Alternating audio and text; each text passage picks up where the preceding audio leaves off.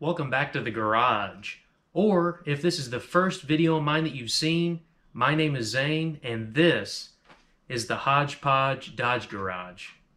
What kind of stupid name is that? In today's video, what do you say after about 8 or 9 months of me being lazy, having this Willy's Jeep in my garage about 2 foot from my toolbox, that I actually see if it will start up and run. I know it's been a lot longer than anybody expected, but this little project is kind of a fan favorite. I've had a lot of people wondering where it is. I still have it, and today we're going to see if it will start up and run, just in time for me to pull it all apart and swap a 2.5 liter Chrysler Turbo 4-cylinder into it. But anyways, let me tell you that I did do a little bit of work to this off camera. I wanted to make sure that it was able to run. We'll go over that in a little bit. But haven't had a video out in a while. I do apologize. I've been getting some stuff done off camera. I got my forklift basically turnkey to where I can get on it and I don't have to worry about it breaking down. But anyways, before this intro gets too long, let's set the camera up and see if this little engine will fire up.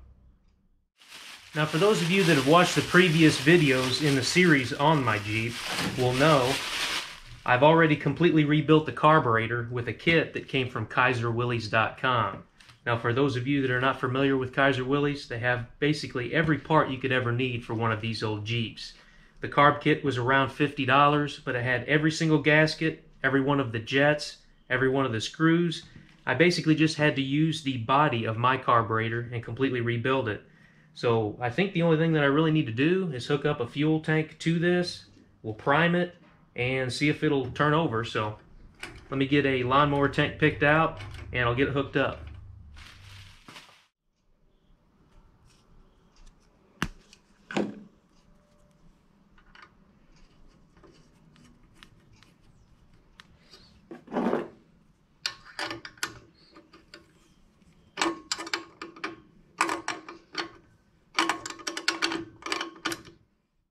Now let's go over the work that was done off camera. Not a lot has been done, but at the same time, my dad is incredibly kind. He's always worked on cars himself, and he was nice enough to stop by the other day, check the starter out again, and do a little bit of work to it. I was in the middle of working on my forklift. I haven't had a video out in a while, and he knew that, so he wanted to help me out as best as he can.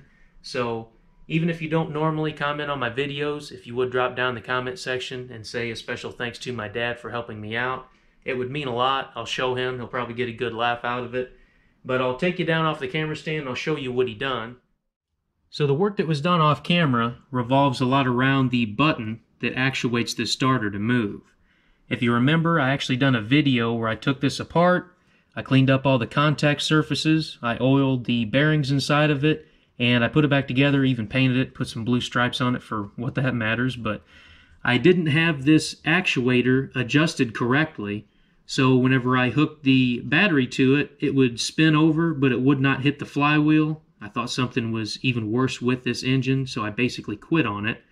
And what happens was, I didn't have this adjusted all the way like it should be. So my dad was kind enough to figure out the problem, adjust it how it should be, and you can see the engine has been turning over, and there's all kinds of debris already coming out of this inspection hole in the bell housing area. So let's get the battery set up, get some fuel to this, and see if it'll run.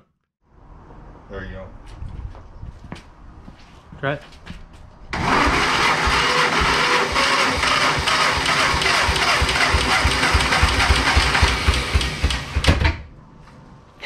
It was running real quick. Yeah, I just think that. Yep.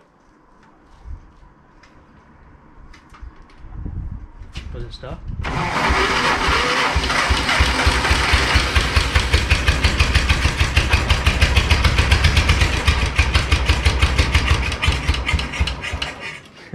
There you go. Huh? Yeah.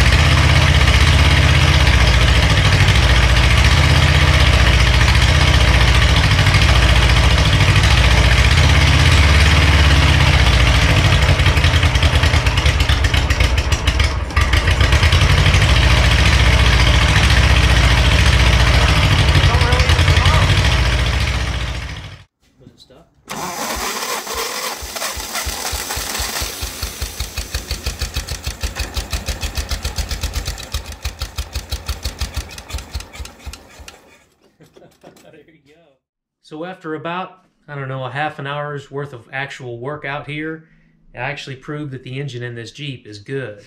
Now, when I originally bought this Jeep, I already had the idea in the back of my mind to swap in that 2.5 Chrysler 4-cylinder engine. So this engine is not going to stay in here, but I can always keep it for another one of these Jeeps, because if you're a Jeep guy out there watching, you'll know you just can't have one of these things. But anyhow, the video would have been extremely short if it wasn't for the fact that Bigfoot Incorporated in Pacific, Missouri, just today, was having an open house. I went there, I got some footage of some of the trucks. You have to understand this is a public event, so I couldn't really get very close to these trucks. I couldn't climb up on them or anything like that. It was mostly pictures for the kids. Now, Bob Chandler wasn't there at this event, which is kind of a bummer, but at the same time, I still got to go there and see some of the monster trucks that they had. The event started at 10 a.m. My morning was running a little bit behind, so unfortunately I missed the car crush.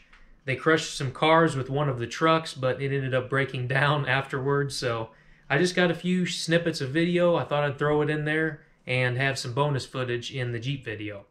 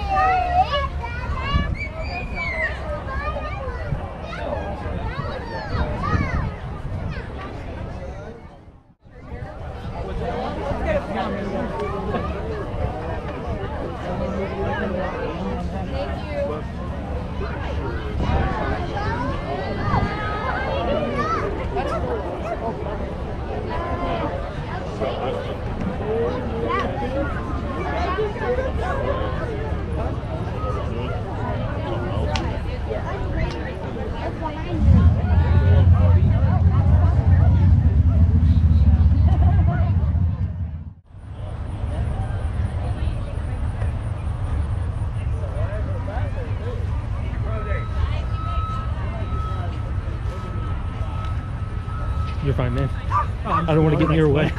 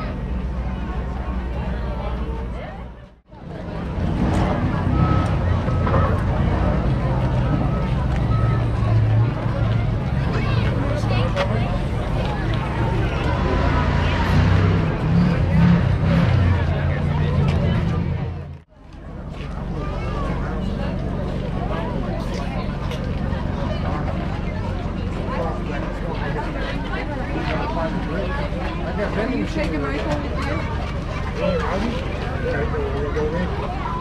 you thirsty? Don't let him Hey, Mandy said. I know, that's what I was saying.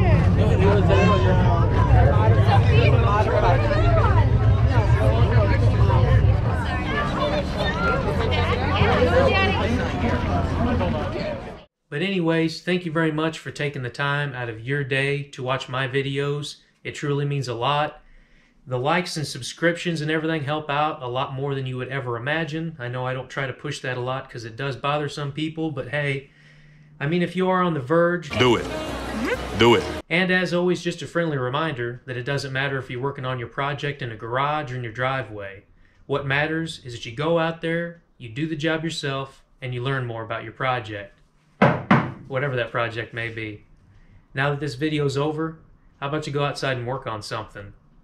My name is Zane, and I'll catch you next time.